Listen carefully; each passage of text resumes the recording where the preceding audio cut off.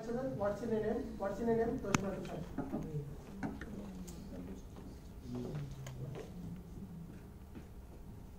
Sometimes I feel like I'm the god. Do you know why? Because a god has many names. So do I. Fellow Toastmasters and guests. Few people call me Sai, few people call me Sudan, and the others call whatever they understand when I tell them my name. So I started wondering, why do I have so many names? My analysis started this way. I was born on 16th October of 1994. When I was born, my parents called me Sonu. And my neighbors, they called me Pandu. I was not aware of what my actual name was, so I was okay with whatever they called me. Because I was getting a lot of kisses by girls, but only on cheeks. Few years down the line, I started my schooling. When I was in the second class, my friends used to call me Sonu, and even the school records had my name as Sonu. So officially, I am Sonu. I was Sonu. 1 year later, when I was in the third standard, my parents, all of a sudden, they decided that they'll change my name. Just for a change. They changed my name from Sonu to Saisudhan. Now my official name was Saisudhan from that time. But my friends took a long time, like one or 2 years more, to shift from Sonu to Saisudhan. Few more years have passed, and I was in the 9th standard. That day, there was a day where the former president of US, George Bush, was visiting India. So I was the person who bragged in the school that, hey, president is coming, hey, Bush is coming, hey, Bush is coming. That is how I got the name Bush. Even my girlfriends from school, I mean, the friends who are girls from school, call me Bush even today. After all these years, they still call me Bush. Around the same time, I was not so humorous at that age, but I tried to find humor in whatever I see. The whole class was silent, pin drop silent. I cracked a joke. I don't remember what that was, but I cracked a joke. Everyone laughed. After 10 seconds of laughing, everyone was silent. The teacher was looking straight at me and said, "Don't be a joker." Yes, Joker.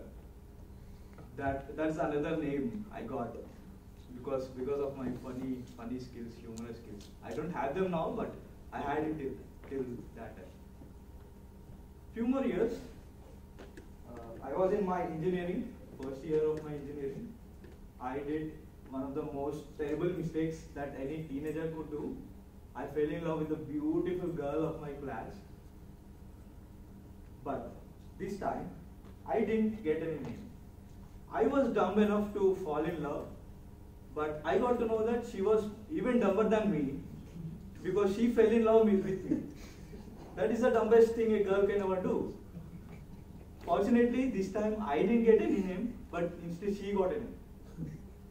She was white, I was dark. She was short, I was tall. She was rich, I was poor.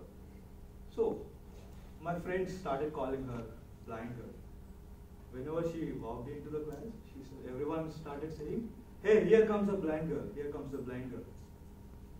That's how my engineering has passed. One more year after the engineering, I landed in Tech Mahindra. And that was the time when I started growing white and blonde hair. You can see it now.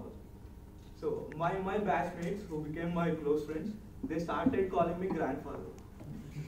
Because grandfathers were generally the people who have white and blonde hair. So I got the name grandfather there. Few more days later, I joined Toastmasters.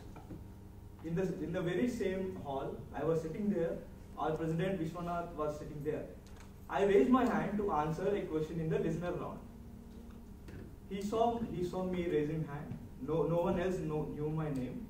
He said, Lucky's brother, write his name, Lucky's brother. I was like, Lucky's brother? Seriously? Bro, that's my brother, not me. I too have a name. I too have an identity. I got to know one thing at that time about human psychology. People don't really call you by your name, but sometimes people don't call you by your name, but they'll call you by the impression you have on them. I was called a psycho because I told my friends that I want to become a scientist. I was called Bush because I was bragging in the school about George Bush. I was called Lucky's brother because that's how he knew me. Right? Agreed? So that's when I got to know that even if people do not call you by your name, it's okay because it doesn't change who you are as a person. This reminds me of what Shakespeare once said, and I quote, "What's in a name? That which we call a rose, by any other word, will smell as sweet."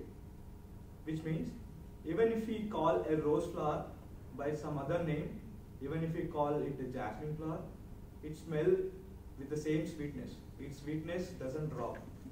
Whatever people call me, I am who I am.